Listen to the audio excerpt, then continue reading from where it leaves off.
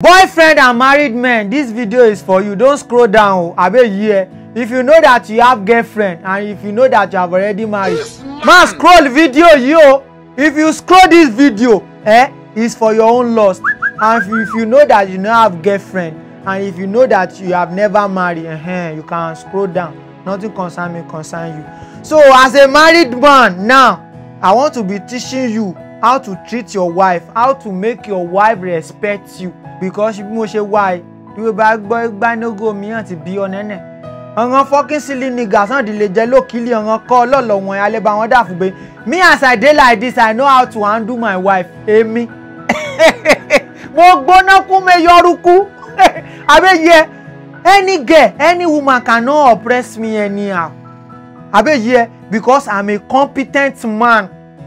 If I tell my wife that sit down there, you go sit down there until biku. The mobile for Oya, stop there. If I tell my wife that Oya, lie down, you go lie down because I have the control. So the magic, the power, the authority, the audacity that I'm using to control my wife is the thing that I want to be training you today. I want to give you the idea. I want to give you the brain boss so that you can be able to handle your wife.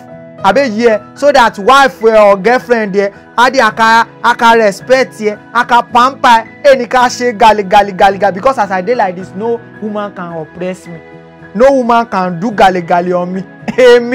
Emi cruise daddy aunty be on ene di wo ba ri obìnrin baby yi mo ba jókòó síbẹ̀ obìnrin aka gbọ̀n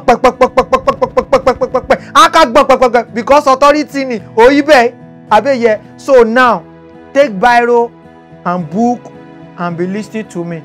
Number one tip, if you want your wife or your girlfriend to respect you, number one tip. Who's daddy? Who's daddy? Mommy is coming. Neighbor! Your mommy. Jesus! What are you doing here? I want to. Have you washed the plate that I asked you to wash? Come on, go inside! Don't wash that plate for me. Please, I'm very sorry. I'm coming back. I'm very stupid. I'm very foolish. Wait, don't scroll down. Don't scroll down now. Please help me to share this video. Help me to share this video. I will cry.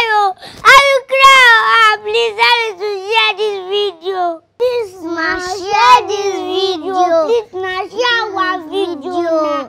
Maybe you are enjoying it, please, share our video now. Please, share our video now.